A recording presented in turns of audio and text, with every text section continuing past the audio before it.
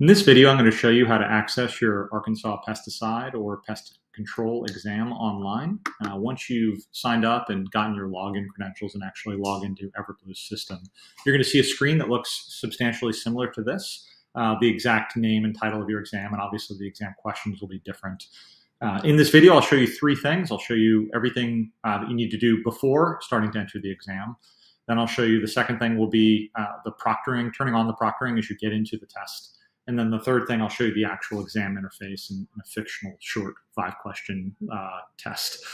When you're in the system and you've gotten your login credentials and you log in, you'll see a screen that looks like this, and everything is oriented from top to bottom. So you start up here and you would move your way through, and ultimately you'll see the exam down towards the bottom.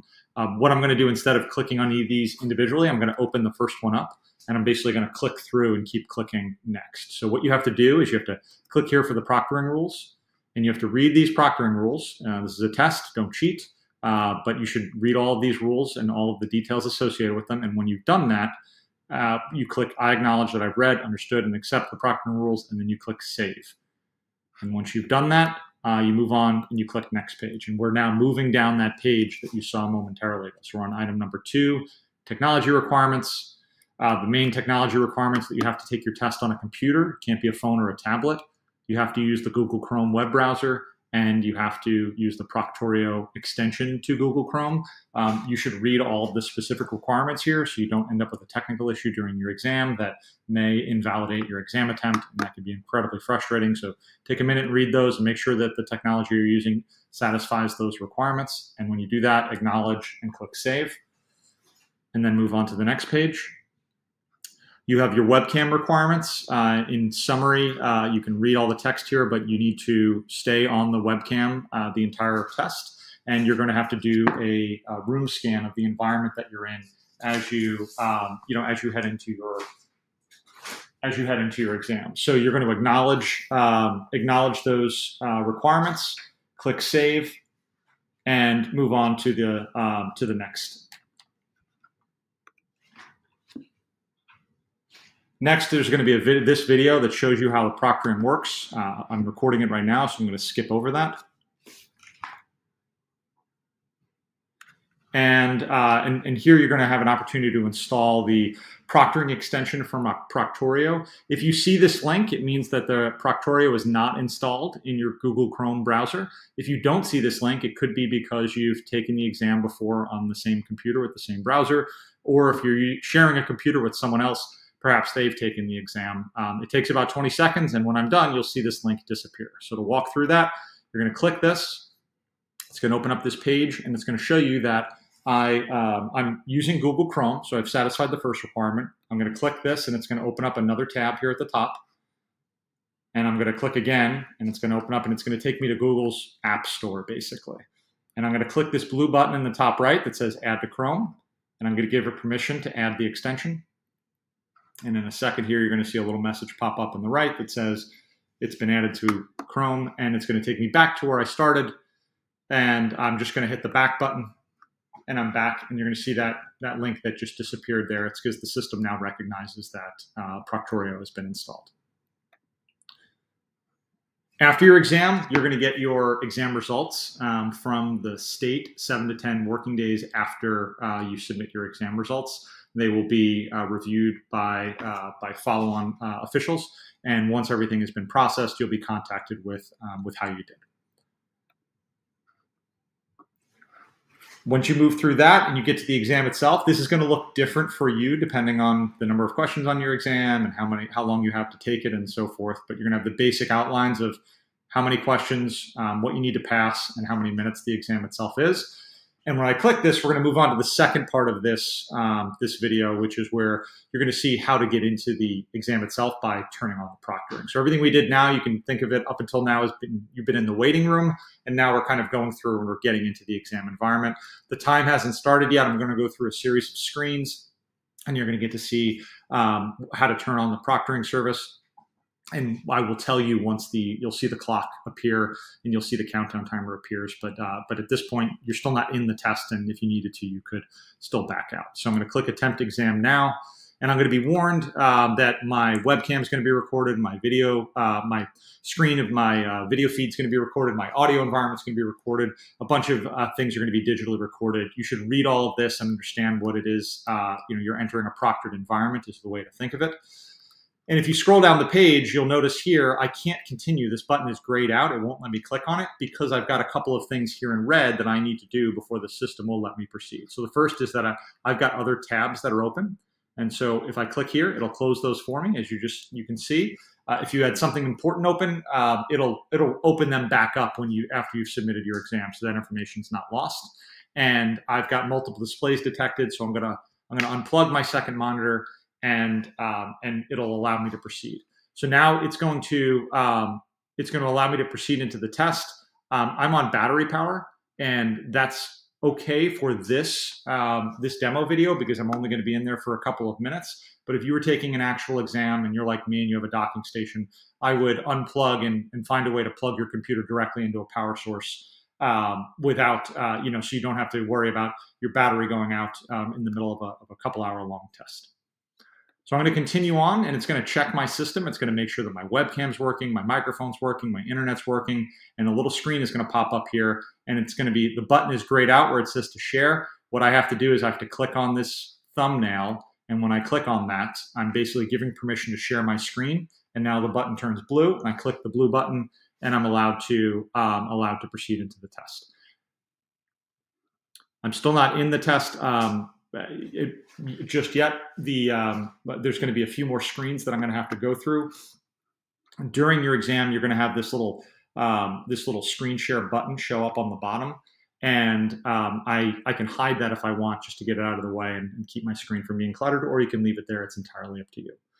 As you go to get into your test, now you can see this is me on my webcam feed, and it's warning you, you're not in the test environment yet, but you're about to be. So go ahead and use the restroom, get water, get comfy, do all the things you would need to do before you start your test, and you'll do it before the exam starts, because once you're in the environment, you shouldn't leave your webcam. So it's going to take pictures of me. I'm going to pause here momentarily while it does that.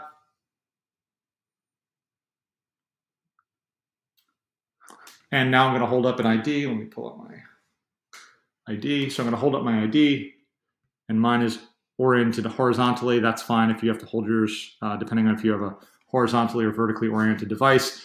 If your image comes out blurry, I would recommend retaking it. Your exam results will be held if we cannot read your identification. So make sure you have a good picture. You can retake it if you need to. Once you're satisfied that it's a high quality picture, you can move on to taking your test. The next thing is, this is showing you, you're going to pick up your webcam or your laptop, and you're going to spin in a 360-degree circle and show your room environment, show what the room is like that you're in, and then show the desk surface that you're working on. So I'm going to click and acknowledge that I'm going to do that. And the very last thing before I do that is I'm going to type my name and acknowledge that I'm the one who's supposed to be taking my test, and you can read the entire agreement above here, acknowledging that I'm supposed to enter the exam environment.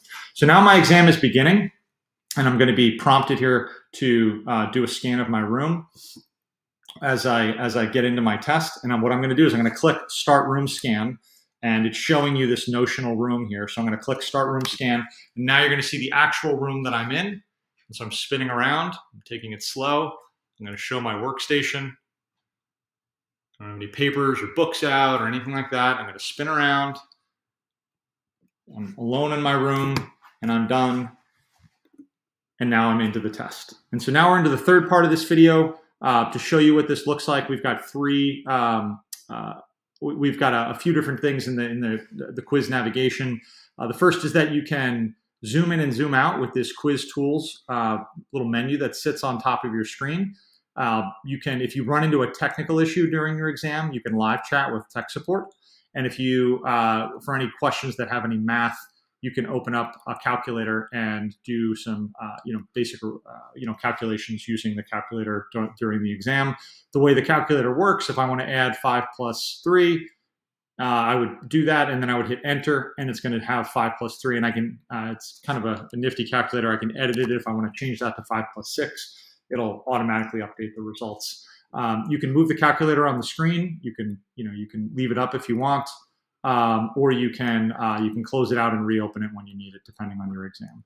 And then the last thing I would say is if seeing a video of yourself is distracting or bothers you, you can collapse that and then re-expand it by hitting the collapse button. When you hover over it, it brings up all of the menus of what you're allowed to do, or you can re-expand the entire thing.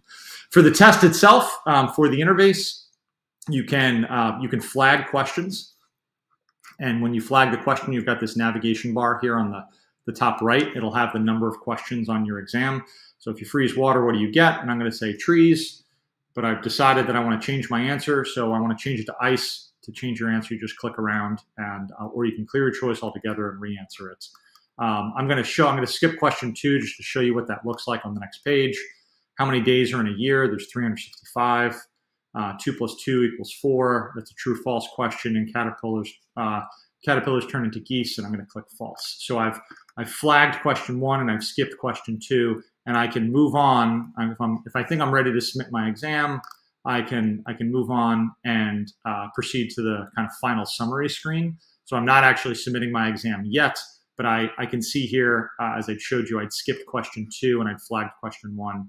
And so I can jump right back to that question by clicking on the number here on the very left, or the number here associated with question 2. And when I do that, I can answer question 2. And now you'll notice that when I go back, that gray box is going to be showing, or the half a box is going to be showing with gray in it. And I've left question 1 flagged. That has no bearing on whether or not a question is, the score for a question. It's just if you put an asterisk next to a question on a printed test, you can imagine it as that. I'm making a note to myself to go check that out. So if you want to uncheck them, great. If you don't, it doesn't really matter. And then throughout your exam, you'll see your timer on the screen. The thing with the time is if you run out of time, your exam will auto-submit. So you'll still get a score. If you had answered 99 questions out of 100 and you missed the last question because it auto-submits, there's still a very good chance in that case that you would pass your test. But if you have time left when you're done answering your questions to the best of your ability, you can, and you don't want to return to the exam itself, or you don't want to jump to a specific question. I've already hit finish attempt once. I'm going to have to hit it 3 times total. So now I'm going to click it a second time. And then I'm going to submit my exam again, and I'm going to finish my exam. And when I click it this 3rd time, my exam is completely submitted. I can't go back, and my results are final. And when that happens, I'll be contacted again 7 to 10 working days later. I'll be contacted by the state with my exam results.